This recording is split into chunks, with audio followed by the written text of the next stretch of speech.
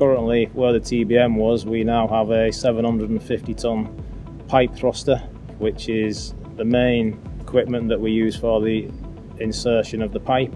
It has a small tolerance on the actual clamp which grips the pipe, so we have to ensure that the subframe which supports it, which is below it, and the actual frame of the thruster itself is in line with the design insertion line of the tunnel and the pipeline as it comes down the ramp. The pipe has gone in the tunnel at a rate of 40 metres per hour.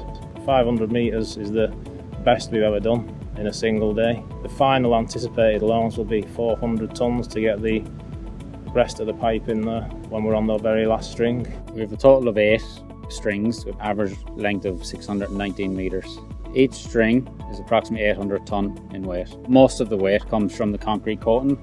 It's got iron filings in it, so it's a high density to give the pipeline a negative buoyancy effect as it enters the water.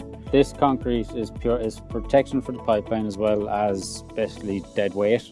So when the pipeline enters the water, this coating has been designed to be a small percentage above the weight required to give the pipe buoyancy.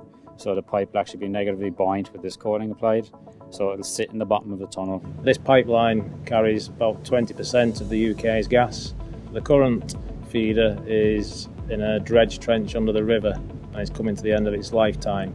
So once this one is in, it will ensure that the continuity of gas will keep going for the next 40 years. The tunnel was 4.96 kilometres long, and the current longest insertion by this method was 4.3 kilometres on a crossing in Australia. The cathodic protection has been a bespoke design, very new for this project. There's over 100,000 metres of cable actually installed inside the tunnel to protect the pipeline once it's submerged for its lifetime. The main corrosion protection is beneath the concrete. It's the FBE coated pipeline, so it's a fusion bonded epoxy which is sprayed on at the factory in Germany where the pipe came from.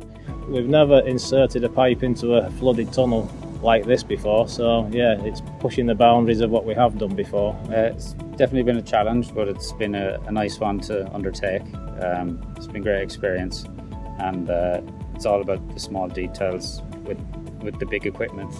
Even though it looks big and chunky, it still needs to be accurately placed.